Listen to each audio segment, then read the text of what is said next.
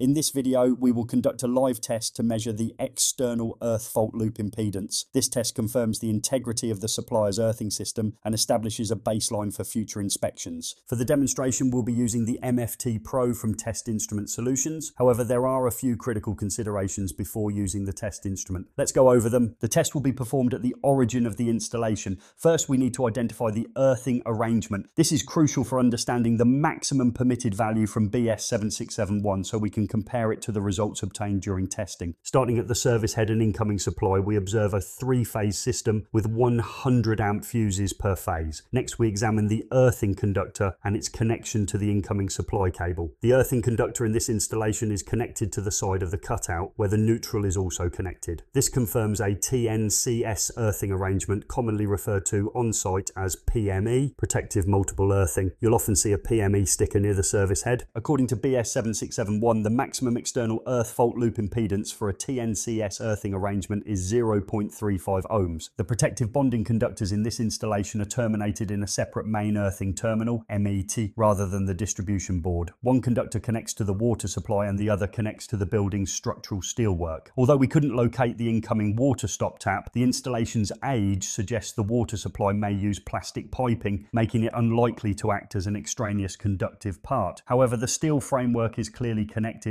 and constitutes an extraneous conductive part. Remember to select your PPE based on your risk assessment and your safe systems of work. To measure the true external earth fault loop impedance, parallel earth paths must be removed. In this installation, it's straightforward to disconnect the earthing conductor from the protective bonding conductors at the MET. However, this cannot be done until the installation is de-energized. In some installations, the earthing and protective bonding conductors are connected directly within the distribution board's earth terminal. In such cases, you would disconnect the earthing conductor from the earth bar. We have got a remote isolator in this installation, but I've decided not to carry out the external earth fault loop impedance from this point to replicate what you often see in training settings for this test. Before operating the isolating switch, it's good practice to remove local loads by turning off all devices in the distribution board. For larger loads, such as an 18 kilowatt heater, turn them off at their local isolators first. Once all devices are off, you can operate the main isolating switch in the distribution board. At this point, you may choose to lock off the isolator. Note that in some cases,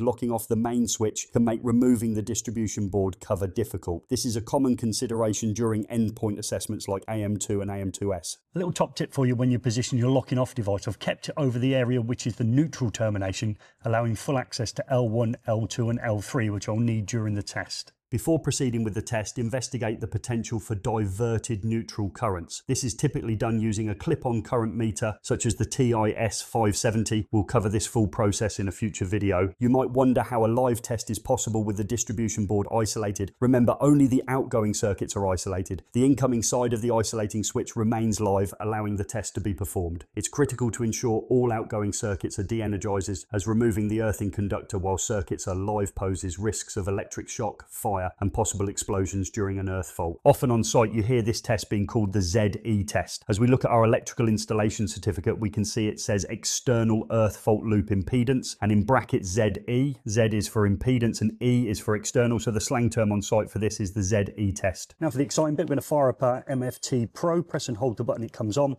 inserting our leads appropriately into the top of the machine, and now we're ready to carry out that test. But just remember, folks, we're looking at things like GS38, so again, look at the tip probe. It doesn't want to be any greater than 4 mil. This is considerably less.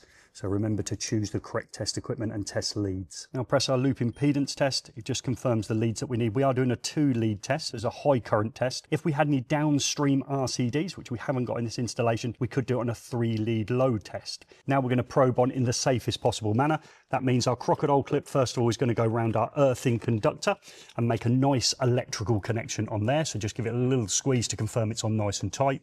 And then we're going to probe onto the live part of the installation. We said earlier on that the outgoing side was dead, so we're going to probe onto the line connections underneath. So we're going to start with the brown line conductor first as we probe into there. Then what we've got to do is press and hold our button. So as I press and hold our button, it should then give me the reading for impedance, which we're interested in, which is 0.18 of an ohm. We're going to take it off there, and we're going to move now on to the second line conductor, which is the black one. So in, press and hold our test button, and we're trying to achieve the highest of the 3 readings we could get, 0.17. So again, the first reading was higher. off again, and then back on to the third one, press and hold our test button, and we achieve a reading of 0.15. So we would record in our box heading in our test paperwork for ZE, or the external earth fault loop impedance of the installation, 0.18 ohms. However, you can avoid this live test and get your reading by inquiry for your external earth fault loop impedance, but you can't avoid live tests on solar installations. In order to check out the video, it's on screen now.